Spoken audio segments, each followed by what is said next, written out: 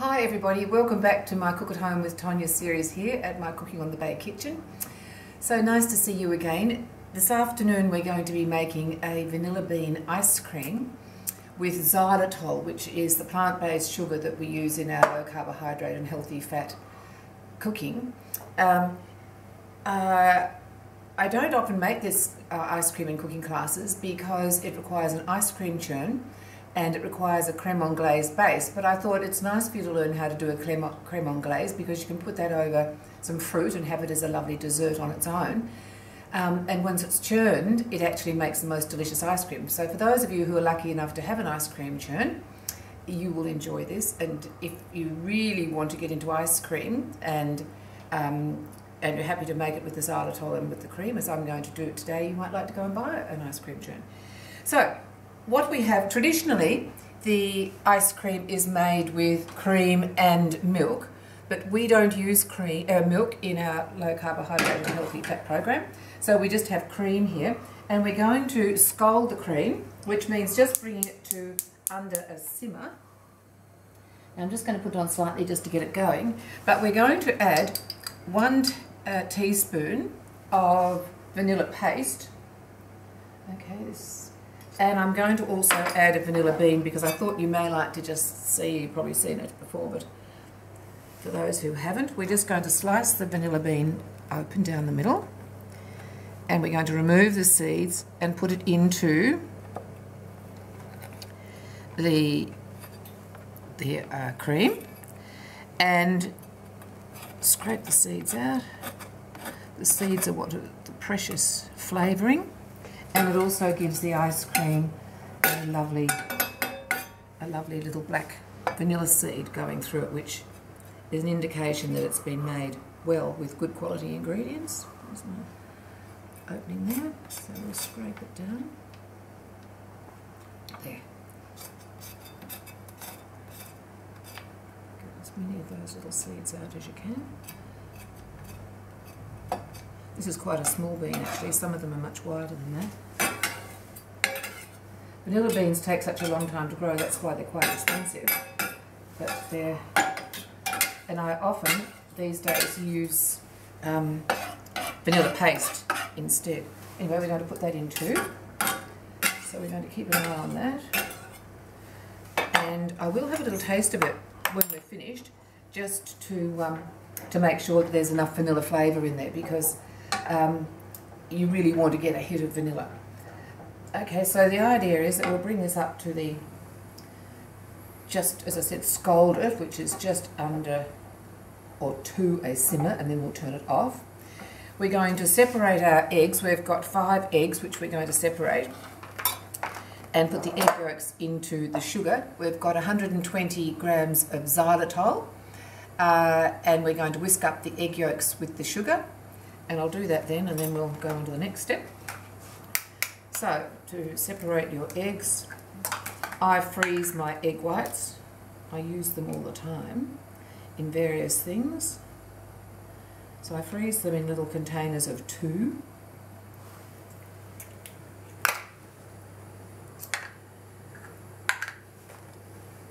And I always break my eggs into separate containers, especially when I'm separating them, so that if I do happen to break an egg yolk, I've only wrecked 1 instead of 5.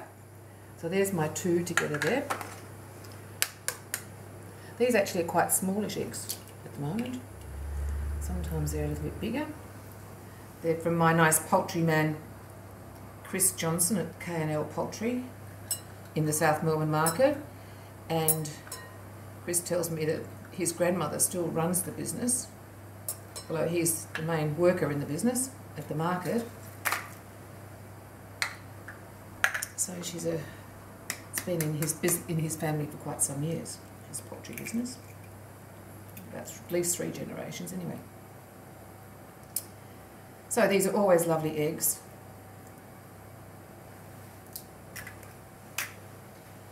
And that one goes in there.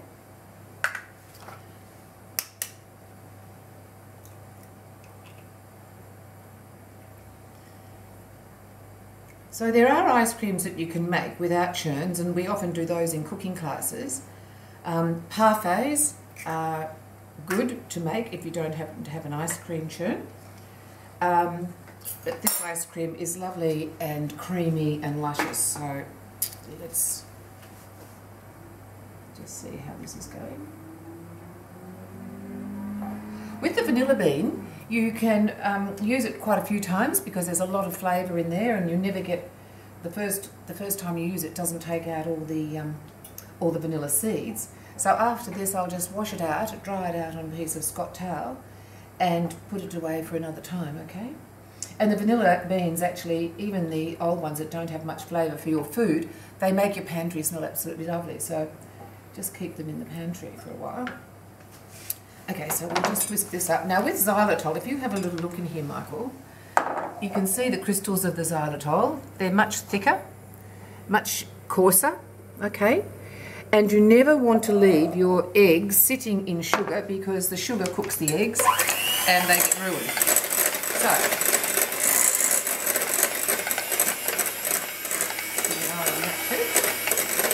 So this takes a bit of whisking because you're wanting to dissolve your sugar as best you can. So you want it to be nice and white and fluffy.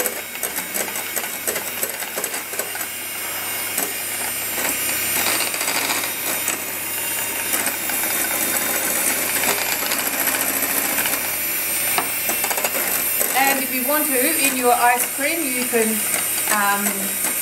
put some grated chocolate. You can put some raspberries or strawberries in the oven to break them down a little bit. You need them slightly cooked before you put them in the ice cream. Otherwise, if you put fresh strawberries or raspberries in your ice cream, they become solid little masses, which is not what you're after. Let's check this with this. Let me just see. You can see the steam starting to come off it. So obviously, it's coming to the heat a little bit. To the scald. You don't want it to boil. Then we're going to add the cream, the scalded cream, to this egg sugar mixture. And that's basically the base of your crème anglaise. So we then put it back into this pot. Clean pot, I didn't wash out that one, but we're going to use a clean pot, and cook it on the stove until it coats the back of the spoon. And at that stage, you've got your crème anglaise.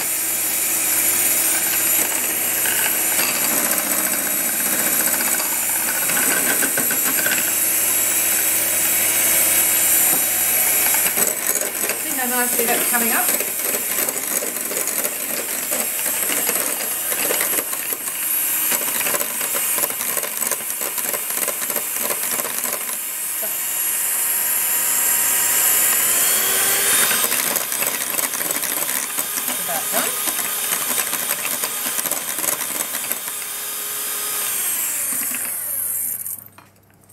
Just as easy to use one of these hand electric beaters, than rather getting out your big mix master, I feel.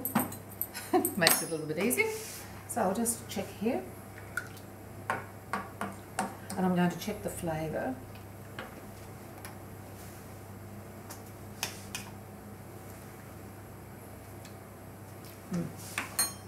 I am going to add a little bit more. The last time I made this, I added about 2 or 3 tablespoons. It was quite a lot. So that's 3 teaspoons altogether.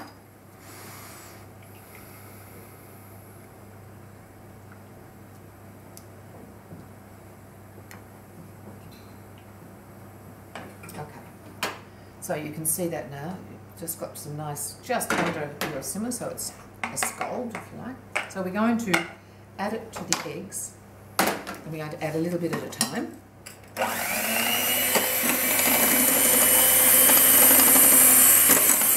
It's called delaying the cream or delaying the milk. Okay, so now I've put all my cream and my eggs and sugar together. I'm just going to take out the vanilla bean. Remove the vanilla bean, we'll wash that in a moment, but I want you to see any last little bits of the vanilla seeds, I want to get those out and I want to get them into this bowl because that's the flavour that we're wanting to add to our vanilla bean ice cream.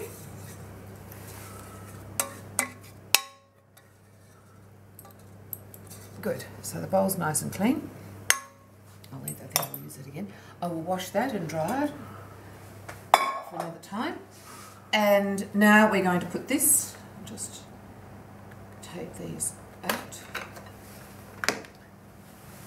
And I'm going to put this all into a clean pot.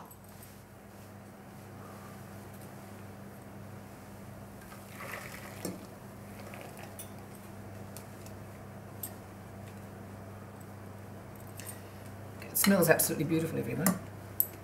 And it tastes good too. Simple. Pretty straightforward. Now, when this goes back on the heat, we have to, this is the actual cooking of the custard, okay, because it's a custard base that we've got. Now, I like to use a square-based wooden spoon, so it's not really a spoon, but it is a spoon, but it's not. I much prefer these square bases because they get right into the corner of your pot, and it means that you will not get any scrambling of eggs. Now that's what you have to avoid, the scrambling of eggs. And you may like to at home, which is sometimes we do this in cooking classes, I'll sometimes have a bowl of iced water here so that if this does go anywhere near starting to scramble, I immediately put the pot into the, set it in the bowl of iced water, this ice slurry, to cool it down. And then I immediately put it into another bowl. Dip it into another bowl, put it back into the ice slurry, and save the scramble. So you can feel it. Can you see it in here, Michael? Darling? You can actually feel this, even after this short time, getting thicker. And you can probably see it getting thicker too, can you? Okay. Just the best judge as to how hot things are is to put your finger in. That's not quite hot yet, so it's fine. I'm nowhere near it. And I have got it on the small jet too, so. So this often can take about 10 or 15 minutes, okay? So I sometimes will time it, just to give me an indication as to how far away it is. You could put the thermometer in if you wanted to, and that would be a very accurate way of checking it. And but we're just going to keep on stirring here. And the idea is you want it until it coats the back of the spoon. Well, you can see that's almost nearly there. So I'll just stir this. At this stage, I often make a phone call to a friend while I'm stirring my crème anglaise custard.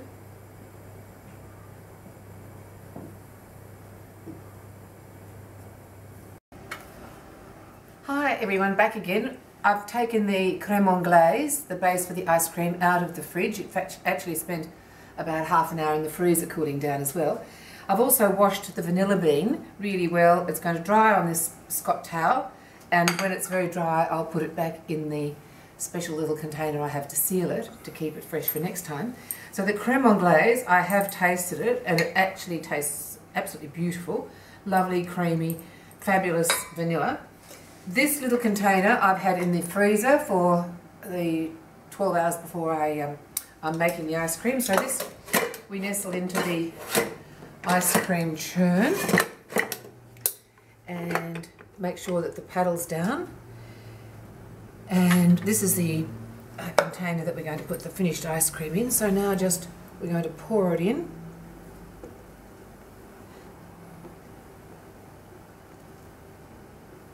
And so it will automatically churn in this machine. It is a great machine, this Breville. I bought it about 8 years ago, 10 years ago. So there's probably even newer models out now, but this is very good. And it makes lovely creamy ice cream.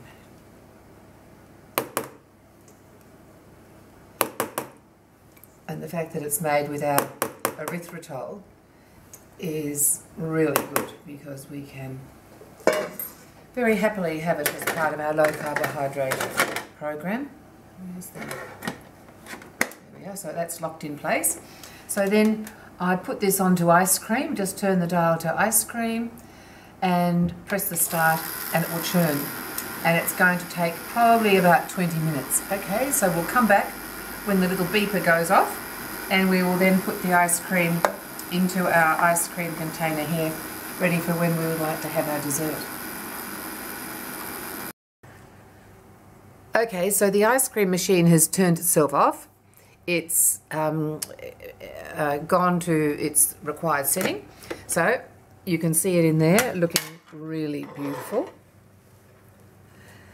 Now this you can eat as it is, but usually you would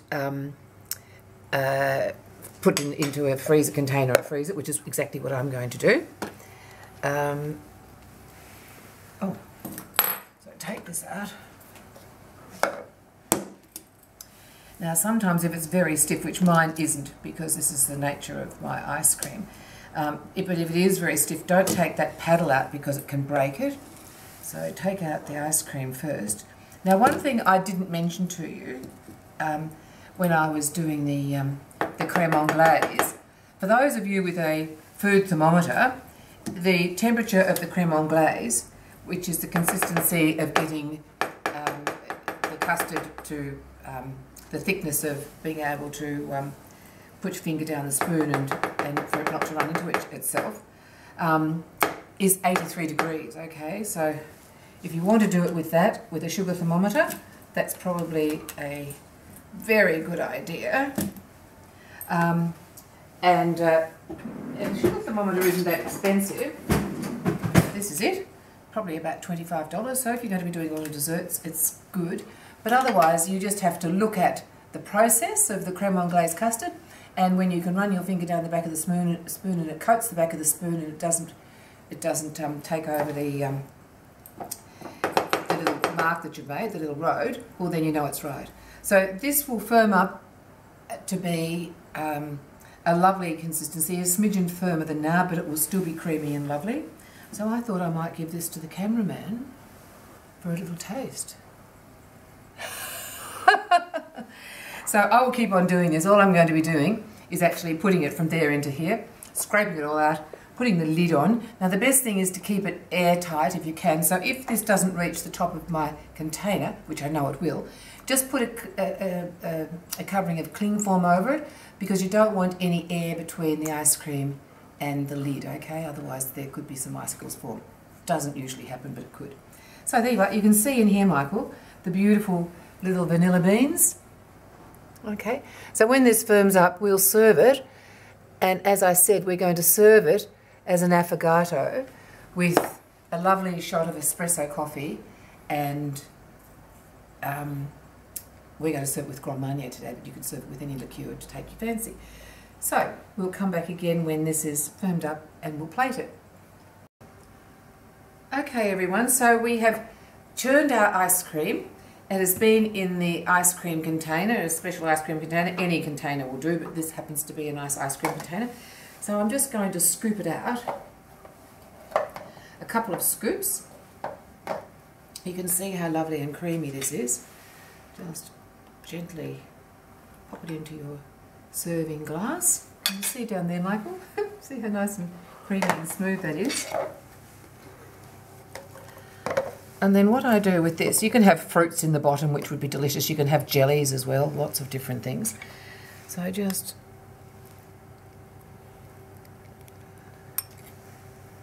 it's really lovely and luscious and soft, creamy. Now here is our shot of coffee. Okay, so the idea is that for those who want an affogato, this one is going to be with Cointreau. You can either serve it at the table with your coffee shot and your glass of Cointreau and your nice ice cream there with a few toasted almonds on the top. And then the idea is to pour a little bit of coffee on, drink some coffee as well, pour a little bit, in this case we're having Cointreau, pour a little bit of that on and drinking that as well, and then topping it up with a few more lovely toasted slithered almonds or whatever you have on hand. And there is a very nice, easy, low carbohydrate, healthy fat dessert. Now you have to remember that it is a lovely dessert. If you want to make it totally low carbohydrate, you would probably leave out the Cointreau. But that's up to you. You may decide to give yourself a treat, but everything else is perfect for our program.